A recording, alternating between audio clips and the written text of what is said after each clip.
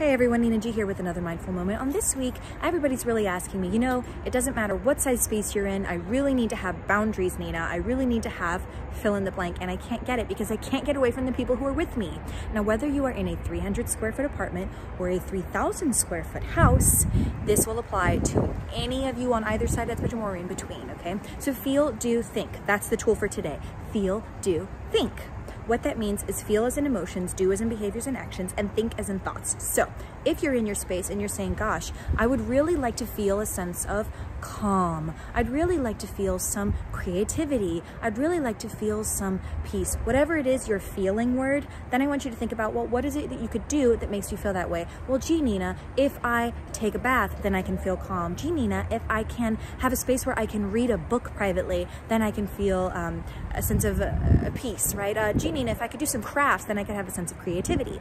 So using that feel and do, then we move on to think, right? What are the thoughts that are going to come with that? What do you need to be thinking, and what frame of mind do you need to be in order to make that happen, right? Okay, well, if we know that I want to feel, let's say, calm, and we know that being able to do, right, read a book in a certain space is for me, then what do I need to think? I need to think I have the power to create that space, right? So that I can eventually have the thoughts that I want to have that follow up with this. So feel, do, think. If you've got questions, comments, or concerns, comment below, tag me in it, Nina Garcia, drama therapist Nina on Insta, and I will see if I can get back to you and answer. Thanks so much. Bye.